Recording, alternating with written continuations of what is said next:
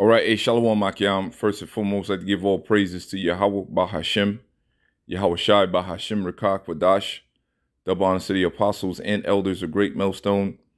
And we are the Hebrew Israelites, which consists of the Negroes, Latinos, Native Americans, Seminole Indians, West Indians, and Haitians. And according to the Holy Scriptures, we're God's chosen people. Shalom to all the brothers out there, pushes knowledge and sincerity and truth.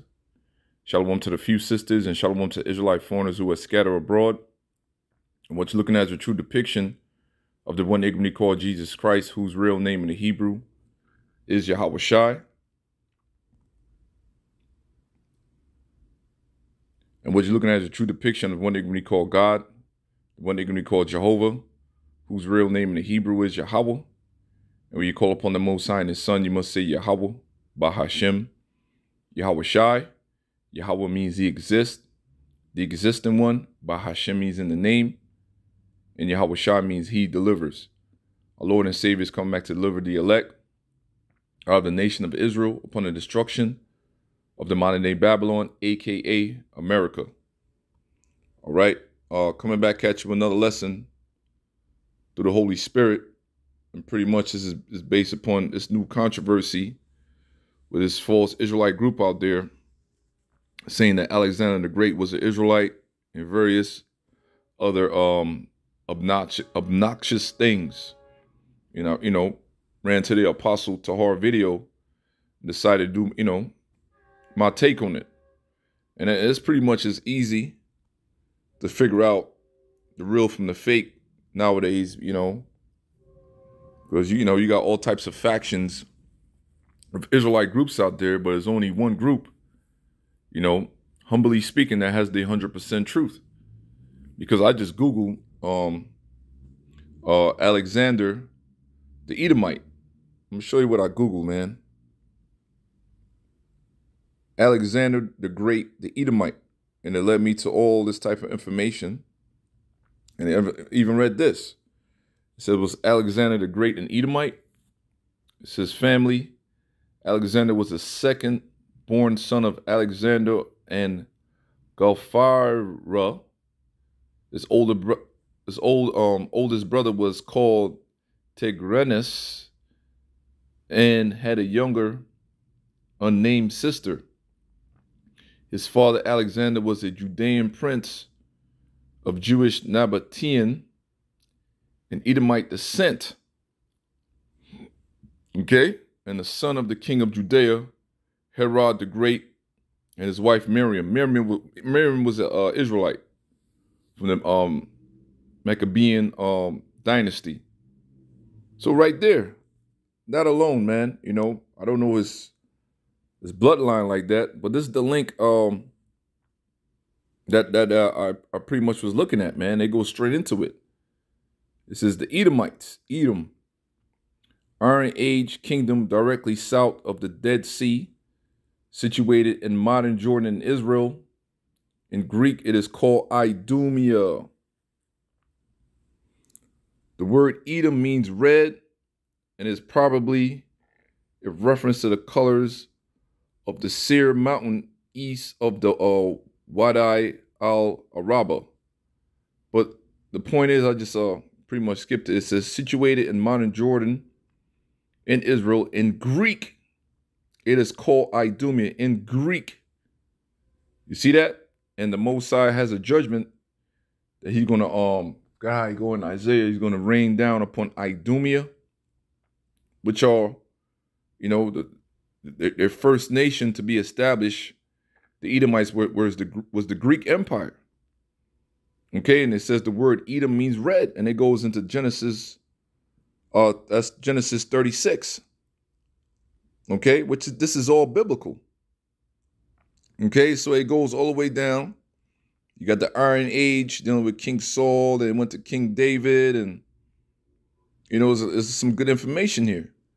Then you go to Hellenistic age. So a lot of things, something that caught my eye that guy said over there in the Israelite group. I think he said all the Gentiles were Israelites. That's incorrect. Okay, you have the Israelite who got converted during this time frame under the Ptolemy dynasty and the Seleucid dynasty. Okay, then you had the Maccabean revolt that happened. Okay, so you have the other nations who were Gentiles as well. So that's an incorrect statement that the guy, if I'm, I might be, not really, I ain't really look into it, but that title alone, when he said Alexander the Great is an Edomite, that's the unlearned soul. Because the scripture goes into detail dealing with, I'm going to it, Daniel's 8. He's dealing with First Maccabees, the conquest of the of Alexander the Great. And they were Edomites, so-called white race. So the Hellenistic age, Idumea, it seems that many Edomites moved to the newly acquired land in northern Negev, because in the Hellenistic age, which starts with the conquest of Alexander the Great in 333 BC, the name Idumea refers to the Negev. The new capital was Hebron. Other towns was Marissa and Bethshur. The Edomite homeland had been taken over by the Nabateans, who repelled Greek attacks. As long as the Ptolemies, the descendants of Alexander General, Ptolemy I Soter, controlled this area, the situation remained quiet, but they lost their Asian possession to the Seleucids, if I'm saying it right, after the 5th Syrian War. So that goes into what? The Daniel's 8, Daniel's the 11th chapter. The kings of the north against the kings of the south. And the Israelites, mainly Judah, Benjamin, Levi, they got caught up in this. So a lot of them got conquered by the Ptolemies. A lot of them got conquered by the Seleucid Empire. And out of that came Antiochus IV Epiphanes. He was the one that really stuck it to us back then. Then you had the Maccabean brothers who revolted with their father. Okay? The Jews, dealing with Judah, Benjamin, Levi, revolted against their overlords. The Maccabean revolt, and the leader Judas invaded Idumea in 167, sacking Hebron. John Hyrcanus subdued the Idumeans and forcibly converted them to Judaism. So there's, some good information here. It said the Idumeans were at first not accepted as Jews because they weren't Jews. They were Edomites. Then King Herod the Great, that's what he said. He said Herod the Great was an Israelite as well. No, he's not. Who had an Idumean father and a Nabatean mother, was not really considered to be the king of the Jews, because he was not of the lineage of Judah, Benjamin, or Levi.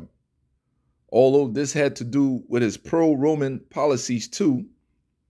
After the death of his successor, Herod Archelaus, the kingdom was annexed, and Idumea was now part of the Roman province, Judea. You see what I'm saying? It's real easy stuff. Then you go into the prophecies, Daniel's 8. You see, many false prophets shall arise, deceiving and being deceived. Right? It says, in the 3rd year of the reign of King Belshazzar, a vision appeared unto me, even unto me Daniel, after that which appeared unto me at first. And I saw in the vision, and it came to pass when I saw that it was at Shuzan in the palace, which is in the province of Elam, and I saw in the vision, and I was by the river of Ulai. Then I lifted up my eyes and saw, and behold, there stood before the river a ram which had 2 horns. And the 2 horns were high, but one was higher than the other, and the higher came up last. So there's this this empire right here, dealing with the Medo-Persian Empire. Right here, that's the ram. Okay? It says the Medo-Persian Empire, of which a ram was the ensign, and the ram's head was the horns, and the higher than the other is still to be seen on the ruins of Persepolis. Pretty much the Persians are the one, it says, but one was higher than the other. It was the Persians. And the higher came up last. Okay? They were the stronger nation that took control of this empire. Pretty much the Medo-Persian Empire. Okay? It says, verse 4, I saw the ram pushing westward and northward and southward, so that no beast might stand before him. Neither was there any that could deliver out of his hand, but he did according to his will and became great. So after the Persian, the Medes took down the Babylonians, which was like an overnight victory from Belshazzar when the Most High tackled him. You see, they expanded their empire. That's all it means by the ram pushing westward, northward, southward. They expanded their empire. That's what it's talking about. Verse 5, and I was considering, behold, an he-goat came from the west on the face of the whole earth and touched not the ground, and the goat had a notable horn between his eyes. So this he-goat represents the Greek Empire. All right? Mainly Alexander. All right? Watch this. I believe they tell you what it is right here. Right, there it is. A notable horn. Okay? Alexander the Great. The he-goats. This is Esau, the Edomites. The Greek Empire. And that notable horn is Alexander the Great. Why the hell would they be Israelites, man? Unlearned souls. You go into Daniel 7, it breaks down all the different empires that rule. And after we got conquered, that was the last time we ruled. You understand what I'm saying? When we got taken down, starting off with the Assyrian captivity by the northern brothers and sisters, they got taken out of the land. And Judah, Benjamin, Levi was the only one left, and the Babylonians came in there and jacked us up. So you got the book of Daniel, so on and so forth, man. Book of Isaiah, book of Jeremiah, book of Ezekiel, that's doing the Babylonian captivities, man.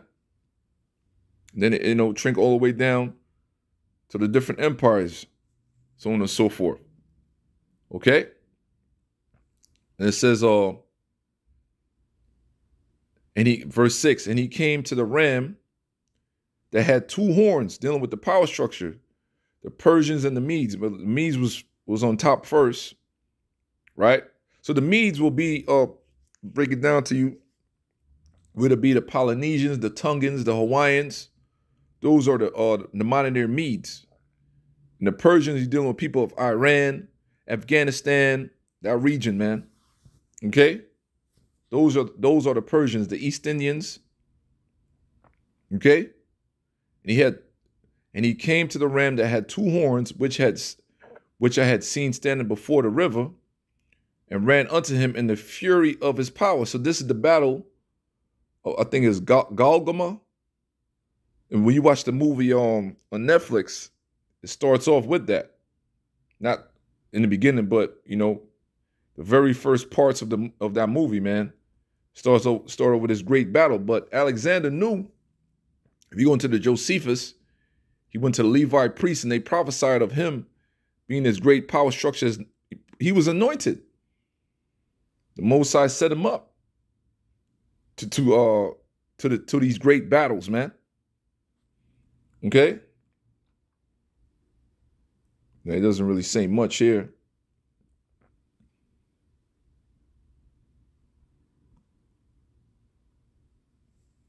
All right. But anyways, that's the battle of Galgama. And he came to the ram that had two horns, which he had seen standing before the river, and ran unto him in the fury of his power. So that's that great battle that took place between Alexander the Great, his generals, against the Persians and the Medes. At the time, the Medes were the top force, power structure. I'm sorry, the Persians were the top power structure. And I saw him come close unto the ram, He was moved with choler, meaning rage, against him because Yahweh Shem Yahushua was with him. You understand? And smote the ram. He took down the Persian, the Medes, and brake his two horns. And there was no power in the ram to stand before him, but he cast him down to the ground and stamped upon him, and there was none that could deliver the ram out of his hand. Therefore the he-goat, that is Alexander, waxed very great. And when he was strong, the great horn was broken, for it came up four notable ones towards the four winds of heaven. Okay, so that's dealing with what? After he died, his four generals were given authority over his kingdom. All right?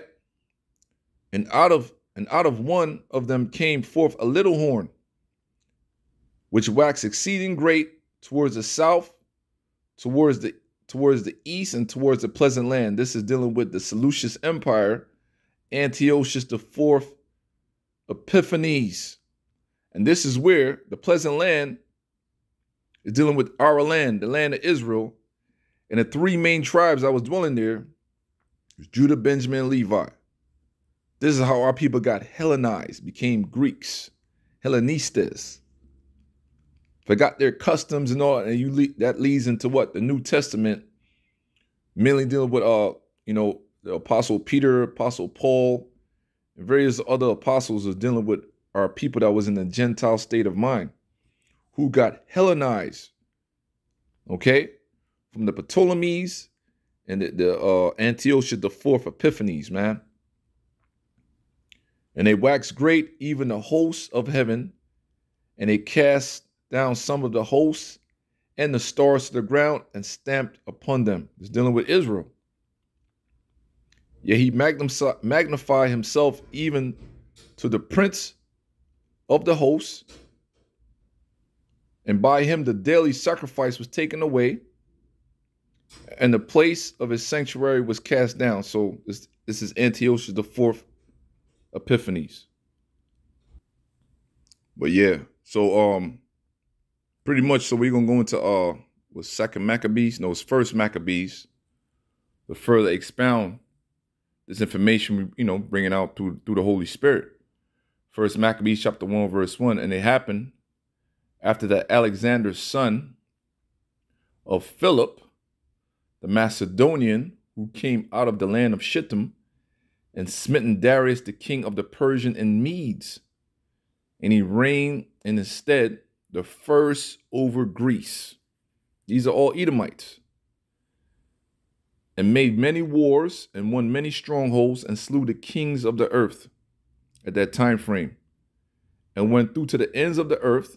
He ain't come to the ends of the earth. It's just that region of conquest, the Middle East, and Israel, Egypt, North Africa, so on and so forth, and took spoils of many nations, insomuch that the earth was quiet before him, whereupon he was exalted and his heart was lifted up. My goodness, man. Khan. And he gathered a mighty strong host and ruled over countries and nations and kings who became tributaries unto him. You can look at all that in the movie Alexander, with that guy. I forgot the name of the actor, man, but you have Angelina Jolie in there. Okay, it's pretty much on point. And after these things, he fell sick and perceived that he should die. Wherefore he called his servants, such as were honorable and had been brought up with him from his youth, and parted his kingdom among them while he was yet alive. So Alexander reigned 12 years, then died. And his servants bare rule, everyone in his own place. And after his death, they all put crowns upon themselves, so did their sons after them many years, and evils will multiply in the earth. Come on, man. Evils will multiply in the earth. That's when Esau started getting the power, the Edomites. evils will multiply in the earth. Under the reign of King Solomon, I'm going to still go back to King Saul, King David, King Solomon, evils would not multiply in the earth. Okay, those are the Israelites. Okay? Under King Solomon, you had 40 years of peace in the earth. So that don't make any damn sense what that guy talking about, but it is what it is. And there came out of them a wicked root, Antiochus, surname Epiphanes. They all have surnames. All right? I forgot what the word epiphany means. I think it means he exalted or something like that. And the Ptolemies, those are surnames. Antiochus' surname Epiphanes, son of Antiochus the king, who had been an hostage at Rome, and he reigned in the 137th seventh year of the kingdom of the Greeks. In those days went there out of Israel wicked men who persuaded many, saying, let us go and make a covenant with the heathen. There it is. Make a covenant. That's how our people became Hellenized. Part of it. That are round about us. For since we departed from them, we have had much sorrow. So this device pleased them well. So, hey, giving all praise to Yahweh Hashem Yahushai for this truth. Like I said, man, I just typed this in the Google engine, but ultimately, the Most High, prepped us well through our teachers. You understand what I'm saying? You could look at the images of Alexander. These are Edomites. Or Esau, descendant of the white race Edomites. Hell yes. Shalom.